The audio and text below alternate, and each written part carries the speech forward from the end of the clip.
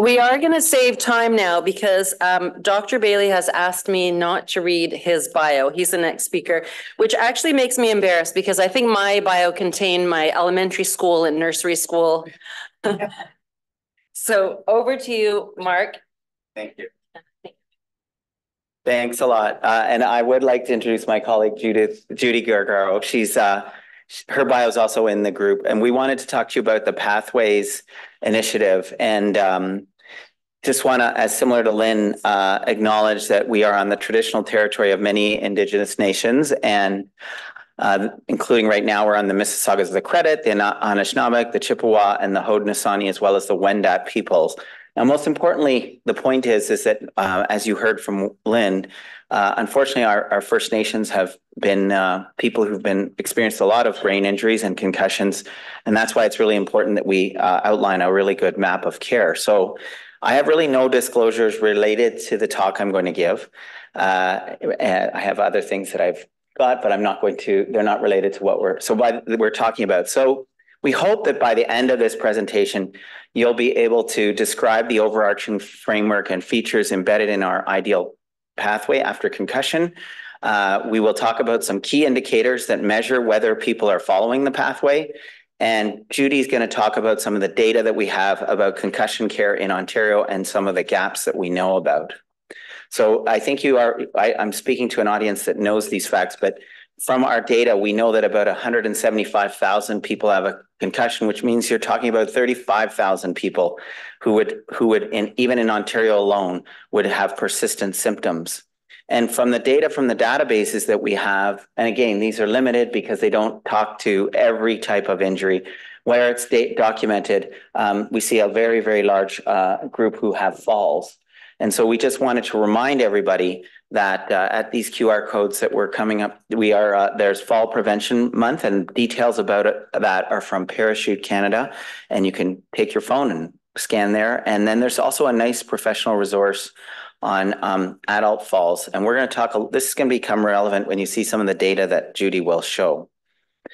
So we created the idea of the pathway. So you might ask, well, you just heard from Sean Marshall about guidelines, and we've heard about different strategies from others, and we heard about this. Well, what's a pathway? Well, the pathway is different in that it really outlines the trajectory of care that people should have. It's really speaking to the system of care more than guidelines, which are focused on what a clinician should typically do. And so a pathway, sort of one of our biggest problems that we believe, and you'll see the data, is that people don't get recognized, they don't get care. So it's the pathway of care that's the problem. It's not necessarily that when they land up with a specialist, they don't get good care. It's that they never got to the specialist because there's no pathway outlined. So this is kind of what we found as we looked at this. We knew that there was limited availability across the three populations we're talking about. We're going to specifically talk about concussion today, but we also have pathways for moderate severe traumatic brain injury and spinal cord injury. We also recognize that in the system, people think of you having an injury, and again, we're speaking to the converted here, and then you're better.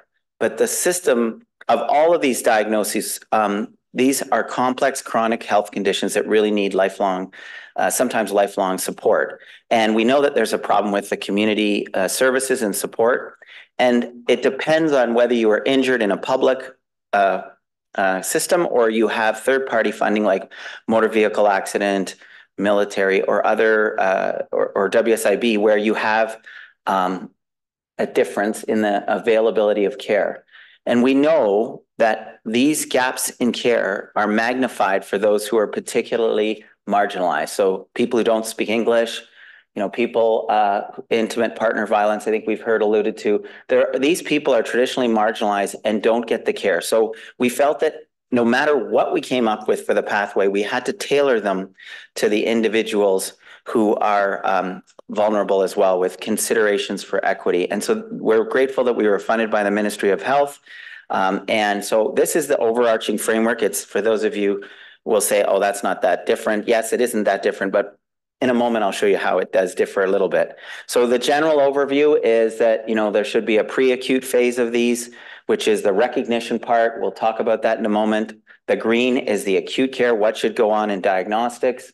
I think I have a laser here. Yeah, I do. The next part is the rehab and the community support in concussion that we know and is important. Now, I just want to highlight that this work is really we have hundreds of people who've been involved in this, who've told us what the building blocks should be. Many of you are in the room. I know Dr. Tatter and others have helped us with this. And so it's really important to recognize that this isn't just Judy and I doing the work and coming up with a good idea. This is many, many people, and many, many people with lived experience telling us what's missing. So just to kind of highlight a few things, we know that it's not just about this pathway, it's also about the importance of primary care and family doctors having a team of people they work with, as well as I already alluded to, the importance of recognizing that every pathway will be modified by the person's environment and personal condition. So now, if I would just encourage you, I know it's lunchtime and lunch is just about in your stomach and the blood is now rushing down to your stomach. So with the last fiber that's still working in your brain, if you can hold up your phone and just go to the website, it might be good just so you can see what we did. We are not going to spend a lot of time because we're limited in actually showing you the website today. But what I wanted you to do is go to the website, and what you'll see is the pathways. And these, again, the rudimentary ones, you can still see across the top: blue, green, orange, red. But more importantly, you'll see all of the different steps that should occur at each of these steps. These are building blocks. These are not guidelines. They're not saying you should use a CT scan. They're talking about general things that got to happen. For example, we need to know what kind of person this is. We need to document a number of considerations, how they got injured, and a lot of demographics about them. We need to recognize a suspected concussion in the field. We know that's a problem. We heard about that from Dr. Novinsky. So, these are the different things that have to happen. And when they get transferred to acute care, then we need to make sure that they get the proper assessment by a specialist. And then once you get there, there's a lot of things that have to happen if you're not getting better. And the pathways outline a whole bunch of different things if you go to them, reminding you have to navigate to the concussion pathway to get the specifics. Similarly, we realized that, that's really good. We've got these lovely blocks of care, but we need to measure whether people actually got it. And so each of these steps have been, if you go into the website, you'll see there's another section on companion quality indicators. And Judy's going to give you a bit more detail about that. But each of these blocks, and if you're on the pathway, you'll see this A, B, C, D, E, F. These are gaps in the pathway that we have identified with people lived experience and people who work in the system that are currently problematic. So that's kind of an orientation to it. And so this is kind of the key things that are missing from the current concussion pathway. And I'm going to highlight the ones that are in boxes, but I think it's critical to recognize that there are many gaps. These are the letters I told you about, but here's the things. We know that you've heard this already today, that the lack of training and education about symptom recognition for non-medical professionals in the field is critical in that pre-acute. That's why it's blue. We know that there's different difficulties with the transition of people through the different stages, that they don't get appropriate transition planning. And when they transition to their family doctor, there's a lack of availability of outpatient specialized multidisciplinary care. And there isn't interprofessional collaboration, particularly in the mental health realm, we'll talk about in a second. So we know that there's a gap because of access to third-party rehab, depending on your funding mechanism. And then what if you're still not getting better? How do you re-access the system? Or even if you got missed, and Judy's going to talk to you about how many people actually get missed for medical care. And then many have challenges with return to school. We've heard about that in life. And then we really ran into some problems with how people are being assessed in the concussion pathway. So we heard about the new diagnostic approach, There's challenges in making an objective diagnosis. That's very well known to all of you. It's very heterogeneous, and therefore people don't always follow the same pathway. And there's really no clear prognostic model for us to use. We're working on it. I think the science that we're sharing today shows that we're getting closer. But there's also a wide diversity of providers treating concussion patients, and this results in a kind of wild west of care in the community. So these are things that we've known. So the key things that we think we should be trying to implement in this pathway is ensuring the diagnosis is made by a professional who has the right training so that we can identify any red flags and do a full differential. People are not getting educated about what their concussion should, what care they should receive and what supports are available. We have to screen for any risk factors and sort of look for those who are not going to get better. And we need follow-up within 2 weeks, and Judy's going to present the data on that. And if people are still symptomatic at 4 weeks, the guidelines say that you should get a specialist referral. So this is the challenge. Dr. Tatter was one of our steering committee for our data analysis. We have a lot of problems trying to pull together. What you're going to see from Judy is what we have, but there's a lot of databases. There's administrative databases, there's insurance databases, there's community provider databases, and they don't talk to each other. So it makes us really hard to do this, but we're working on trying to create some linkages and between them so we can start to look at what people are actually get. And then even when you say, okay, there's a database in insurance, it doesn't mean they use the same diagnostic codes and things like this. So there's really poor measurement of non-medical care. There's really access to other services like insurance and availability of primary care. Really, we really don't have great data on that. So with that, I'm going to hand it off to Judy. She's going to tell you what it looks like. Thanks, Mark. I'm going to stand here so I can look at my slides. There we go. I could talk for an hour on all of this, but I'm just going to go through it really quickly. We developed the companion quality indicators, and it was done as a co-development process, and we matched it on to the ideal care pathway. We came up with about 71 companion quality indicators, but there were 34 that were prioritized as being essential to measure in the system. So we got all excited, and then we realized, oh shucks, we can only actually collect data on 13 of them right now. And then of those 13, there's even fewer of them that actually directly measure the care that people after concussion are getting. So there's a lot of work that needs to be done in terms of how we are collecting data. And we think about the insurance databases, a lot of them count things, how many patients, cost of care. They're not really looking at what people got as care and what the outcomes were from that. So there's some fundamental data problems. We also looked within this report card at different key stratifiers just to look at what was possibly modifying outcome. So I'm just going to sort of go through a couple of key ones, but there's going to be more data that becomes public in the next couple of weeks. So in terms of our cohort, it's fine to use diagnostic criteria, but that was an incomplete way of looking at it just because the diagnosis doesn't always it's not overly prognostic sometimes. So we combined it with the healthcare utilization. So if somebody had a concussion diagnosis and they were 0 days in a hospital, that's that first group. And then we also found there were people with a concussion diagnosis who spent 1 to 3 days in hospital. So we called those folks the complex mild. So you can see the numbers. If we look at how this breaks out across the age group, we've got kind of a U-shaped curve. And for mild trauma and for complex mild, it sort of increases as you get older. And so this is data from across 6 fiscal years. And every year it has the same shape. It's not like there's one year that's skewing this. This is actually representative of the way it is fairly consistently. So we're really making the point that concussion is not only a younger person's injury. In fact, it's a pretty significant injury for people who are older, but there are lots of people who are not in this cohort. So this represents the people who are diagnosed by a physician, right? So anybody who's got a diagnosis by not a physician isn't going to be in an administrative database.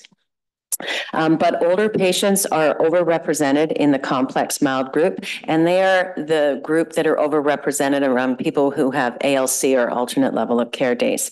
And as Mark noted, the most common is falls. So when we look at physician follow-up, we know that the guidelines suggest that you should be followed up 2 weeks. So these are for people who were 0 days in hospital, so they've gone to the ER, and best practice guidelines is that they should be followed up within 2 weeks. So if you look at this, you can see that there's just over 40% of people who are followed up in 30 days. Right. And so it gets better as we go up the chain. But, you know, if we look at the that was not right. If we look at the far right, you can see that there's still almost 20% of people who have not been followed up by any kind of primary care or medical specialist in 365 days. So for the folks who were on the call last night, one of the things that I noted about all of the people on the patient panel is how long it took them to get sorted to the right level of care. And this is a visual representation of that. If we look at healthcare utilization, so if you just look at the mild traumatic, so that's the green arrow or the sort of lighter green arrow or the complex mild. Couple of things to note. The blue are emergency visits. The orange are outpatient mental health visits. And then the gray are the inpatient usage. And this could be inpatient acute or inpatient rehab. And the solid color is looking 0 to 2 years after injury. And then the sort of lighter color is looking at 2 to 4 years post-injury.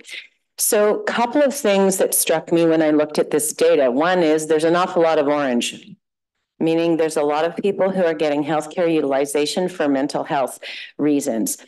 And this is whether we looked at this in our database, whether they had an actual mental health diagnosis, but we also looked if there was utilization that were coded for a mental health reason. So they didn't necessarily have to have a mental health diagnosis. And there's a lot of orange in general, but if you look at the mild TBI, that orange bar really doesn't dip. So there's a high usage even 4 years up to injury. And I would suggest that if we were doing a better job of getting people into care sooner, that maybe these bars wouldn't be so high. It's just my thought. So there's also a lot of regional variation. So if you are in a rural or a northern area, you're less likely to receive specialized care at any stage, whether that's acute, rehab, or community. And you're also less likely to be followed up by primary care. There's a lack of publicly funded post-acute assessment, follow-up, and care across all regions, and it's even worse when you get into northern and rural regions. So that's why the work that Dr. Green has been doing with tele-rehab is really important, because it is one way of getting people specialized care in areas where they're not having access to that care. So if we look at the key data takeaways, we know concussion is common. You guys all know that. But really, once people are discharged into the community, there's really a lack of consistent and timely, appropriately specialized care and follow-up. And primary care engagement is really inconsistent. And this is, there's a few reasons why this is the case, but it's a problem that it's the case. Better care coordination is needed in general, but particularly for those over 65. And there's a real issue with folks after falls, not being identified as having a concussion and not being properly rooted to the level of care. So this is a real concern. There's a number of us working on this. And there's also a need to increase the availability of mental health supports and improve access to those services when people need it. So a lot of people say, well, now what? So we're working on knowledge mobilization, and I think there's a real obligation on the system to be better. It's not up to the patient to kind of figure out what they need. It's up to the system to be able to be set up to give them what they need. And so we've got a lot of different ways of doing this, working on getting to healthcare providers who are likely to see concussion patients. And we do on that interactive website, we funded a number of implementation projects to fill gaps in the pathway. And these are just two at the bottom. You're going to actually hear about the Toronto Concussion Navigator a bit later today. And also the Central Link is an excellent resource as well. But I encourage you to take a look at our website. So who's working on all of this? We have a lot of co-creation partners in working groups and steering committees. And I put people with lived experience as the first group of experts because those are the most, I think, important experts that we listen to and we're needing to make improvements in how the system works. And if you want to get involved, just send us an email. And these are the key messages. And again, evidence-based care pathways provide the framework. Data reports can inform system performance, and that we need to focus on care across the continuum, particularly in the community. And that's me with 26 seconds left to go.